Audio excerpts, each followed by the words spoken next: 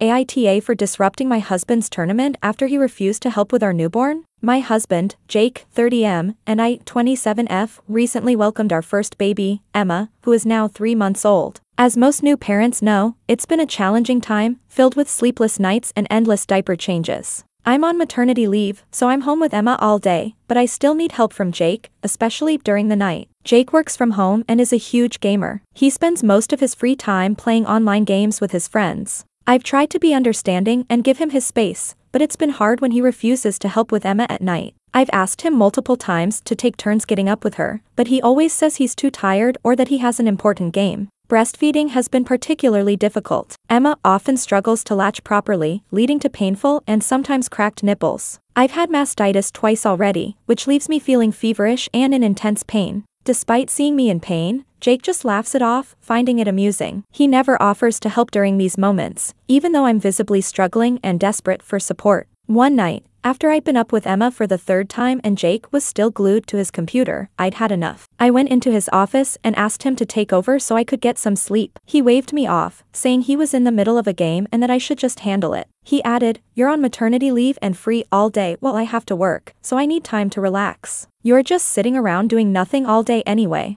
I was exhausted and on the verge of tears. I needed his help, but he was completely dismissive. In a moment of frustration and desperation, I walked over to the router and turned off the Wi-Fi. That's when Jake completely lost it. He stormed out of his office, yelling at me. Apparently, he and his friends were in some sort of online tournament, and they were about to win when I unplugged the Wi-Fi. He called me selfish, irresponsible, and accused me of disrupting his one form of relaxation. He went on to say that I had no right to interfere with his me time, and that I should have just waited until he was done. I calmly explained that I needed his help and that our baby was more important than his game. He refused to listen and continued to berate me, adding that I haven't even been intimate with him and that we've only been together 4 times since Emma was born. He accused me of wanting to take everything away from him while doing nothing all day and sitting at home on my butt. Jake never helps during the day either, even after he finishes work at 5 p.m. I don't expect him to help during work hours, but once he's off, he should be stepping up as a parent. Instead, he goes straight to his games, leaving me to handle everything alone. Since then, he's been sulking around the house, barely speaking to me. To make matters worse, his friends have been sending me nasty messages, calling me a crazy wife, and saying I'm unreasonable. One of them even suggested that Jake should leave me because I'm too demanding.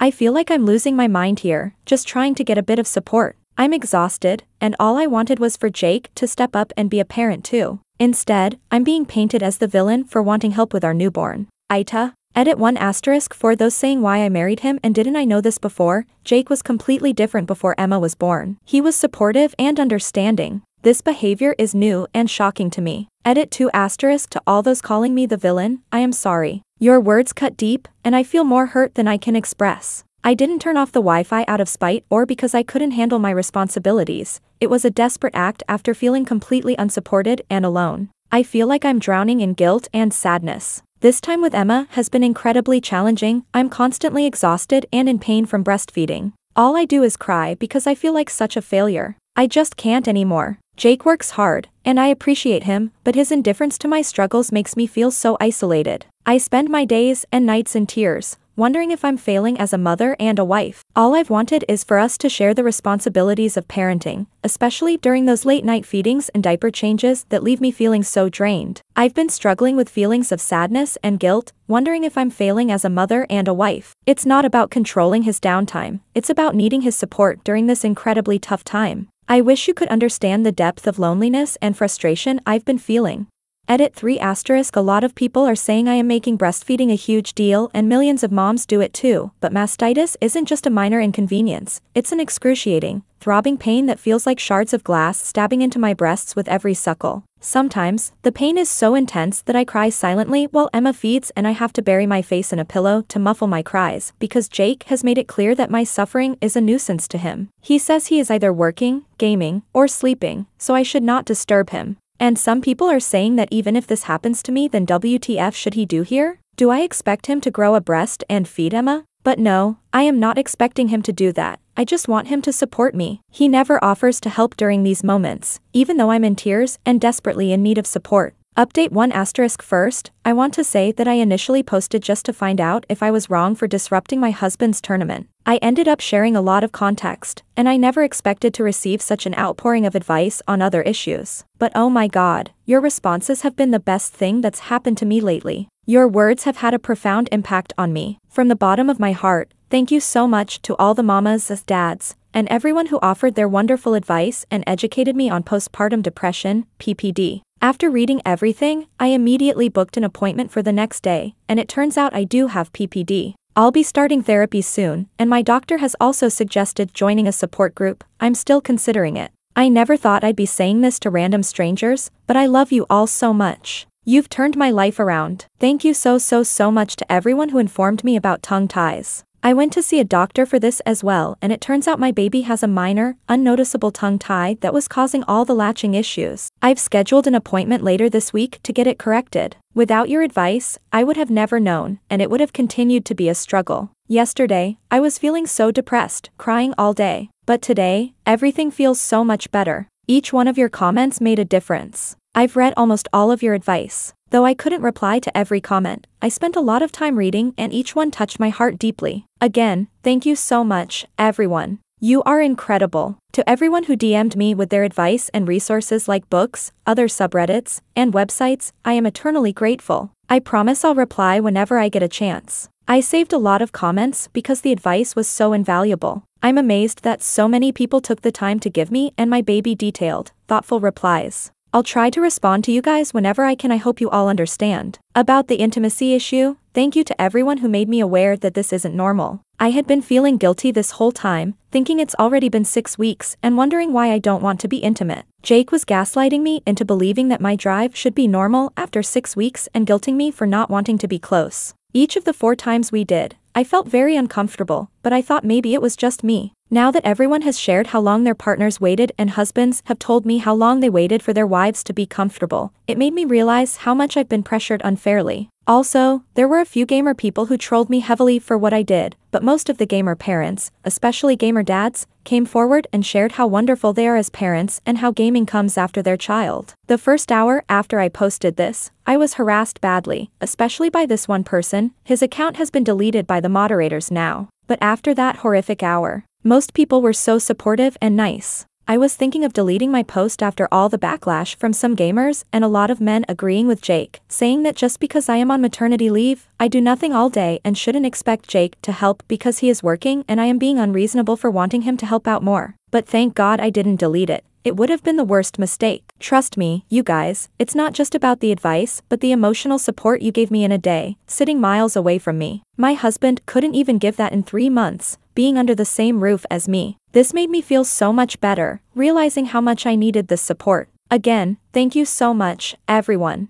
I still cry a lot and feel an overwhelming sense of guilt, like a heavy weight pressing down on my heart. There are moments when I feel like I'm failing as a mother and a wife, and the pain of those thoughts is unbearable. But thanks to all of you, I feel so much better than before. Your words have been like a lifeline, pulling me out of the darkest depths of despair. Every comment, every message, has been a reminder that I'm not alone in this struggle. I can't describe the relief of knowing that there are people who understand and care. It's like a warm embrace that I desperately needed, and for that, I am very grateful. You've given me the strength to keep going, to fight for myself and my baby, and for that, I will never be able to thank you enough. Answering some questions asked a lot asterisk. How long have we been together? We dated for 1 year and 5 months before getting married and have been married for about 1 year and 4 months. So in total about 2 years 9 months. Was the pregnancy planned? Yes, it was planned and actually his idea. I wanted to wait at least 1 year after getting married, but he made everything sound so good, like we would be such great parents, and how we would do stuff together, and how happy everything would be. I didn't need much convincing. I got very excited hearing all this and had butterflies in my stomach.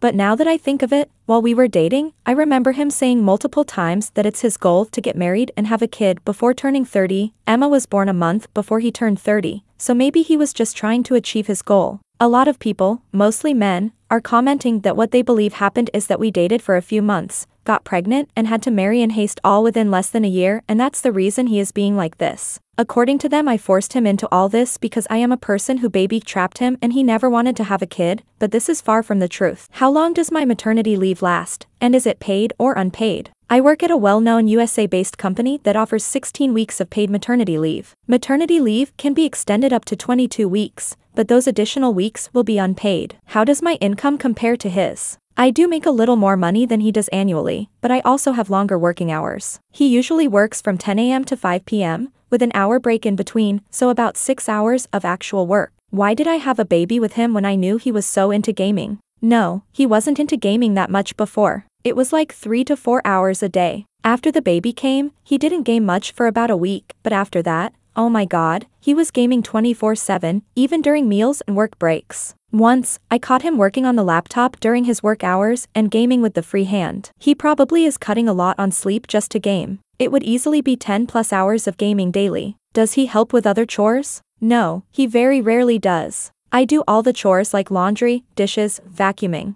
Once, I threatened him that he must at least do his own dishes because I wouldn't do it anymore, and after that, he got a huge stack of disposable plates, spoons, glasses, etc. Honestly, I use those too from his stock sometimes because I'm just so exhausted. I do most of the cooking. He'll boil eggs at the most, and that too like 2 to 3 times a week. About 3 weeks ago, I was really mad at him because I had asked him to change Emma's diapers if she pooped while I was at my gynecologist for a follow-up. He didn't change Emma's diapers, so I didn't make food for him for 3 days. He ordered DoorDash for all the meals. That's why even though a lot of people are asking me to leave him with Emma for 8 hours, I don't know in what condition I'll find my baby when I come back. I was only gone for an hour and a half, and I came home to her crying and soiled while my husband had his headphones on. He claimed he didn't hear the crying. God knows how long my baby had been crying. I felt awful that night and cried myself to sleep, thinking did she start crying as soon as I left and cry for the whole hour and a half? Also, I have no idea what I will do after I resume my job, and I barely have 10 weeks to figure everything out. I haven't thought what to do about Jake as of now, but I'll let you know. A lot of people have suggested that I go to my parents' house or call my MIL, but it would create a huge scene if I did. My parents, especially my dad, are very protective of me since I'm an only child. If he knew how Jake has been treating me and our daughter, he would take me home immediately and get me divorced, and Jake would be in serious trouble. He doesn't like Jake already. And if my male cousins found out, I can't even explain what would happen to him. They are extremely protective of me as well. It's not that I don't want to be with my family or get their help, but I would have to explain the reason, and I don't want to do this to Jake just yet. Many people have mentioned that Jake might have PPD too because it's unusual for him to change all of a sudden like this. I still want to hold on to hope after reading all those comments about how therapy changed their husbands, and even some dads coming forward telling me how they used to be like Jake and now they have changed. However, 2 to 3 dads also DM'd me, saying they are like Jake and told me to run as far as I can. One of them said he ended up being harmful to his 6-month-old baby when he was crying, and another said he shook his baby. Oh my god, this terrified me. Jake is behaving awfully, but I think he would never do something like that. But after reading all this, I don't think I can leave Emma alone with him. I'm crying while writing this, but I want you all to know that when Emma grows up, I will make sure to tell her about the kind strangers who helped her and her mama in such difficult times. I'll tell her about the people who, even from miles away, reached out with their hearts and lifted us up when we were at our lowest. The tears I shed now are not just from the pain and exhaustion, but also from the overwhelming gratitude I feel for each one of you. I'll forever be grateful for your kindness and compassion, and I want Emma to know that in our darkest moments, there were angels who came to our rescue. Thank you for giving us the strength to carry on. I'll try to keep you all updated on how things progress. Sending love and gratitude to each and every one of you. Edit *, many of you are urging me to call my dad ASAP and get his help. Trust me, I understand why you're saying this, but there's something you should know about my dad. When it comes to me, he's incredibly protective. If my dad, cousins and uncles find out how Jake has been treating me, they will definitely go after him, and it won't end well. I'm scared they will face serious consequences for what they'll do to Jake. Even if Jake decides to get therapy and changes, my dad will never let me try again with him. There's no way my family will allow Jake back into my life once they know everything. It hurts every day when I have to hold back my tears while talking to my mom, dad, and other family members. It hurts to lie to my parents, to pretend that everything is perfect when I'm actually falling apart. Sometimes I break down while on calls, and I have to cut the conversation short, lying that Emma woke up again just so they don't hear me crying.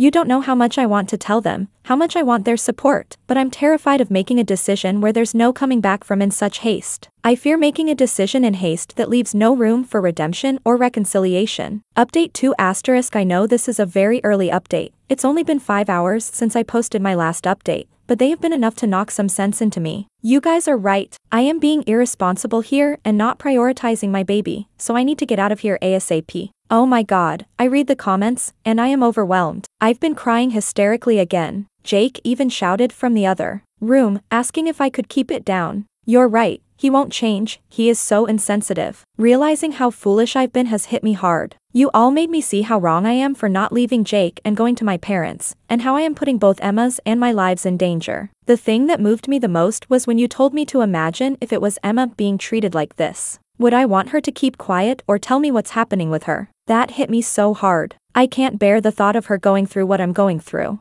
I've decided to talk to my family tomorrow or the day after. I need some time to think about what and how much to say to them so the worst doesn't happen, and my family doesn't end up in jail. They love me a lot and have been protective of me since I was a kid. I also need to find and upload all the recordings from the CCTV cameras to my laptop, which will help me with custody if we end up getting divorced. I need time to figure out the recordings and CCTV stuff, so I'll probably call someone for help. I'm thinking of doing this discreetly when Jake is sleeping because I am scared he might completely lose it. I know he probably won't even notice since he mostly sleeps between gaming and doesn't come out of the room. But then again, I have been wrong about so much stuff already, so let me know if I should do it another way.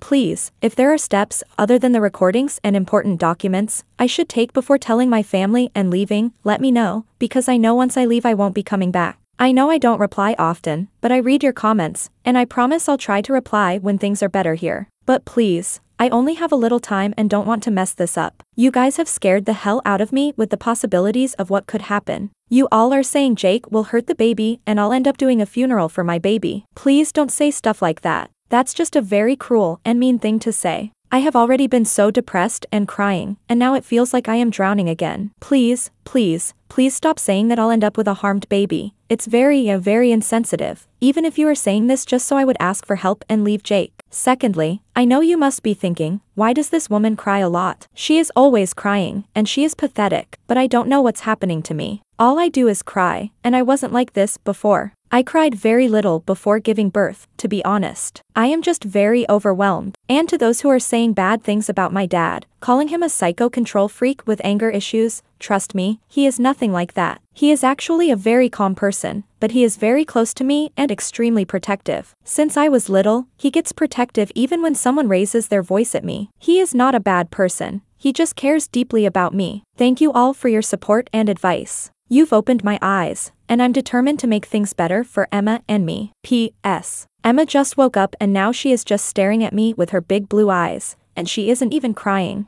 Maybe she is trying to say something, I don't know. Even this is making me break down in tears. I am back from where I began. I am going crazy. I can't believe looking at her tiny hands, her little fingers gripping mine, that I was being so blind and not prioritizing my baby's well-being. The guilt and shame are overwhelming, and I feel like the worst mother in the world.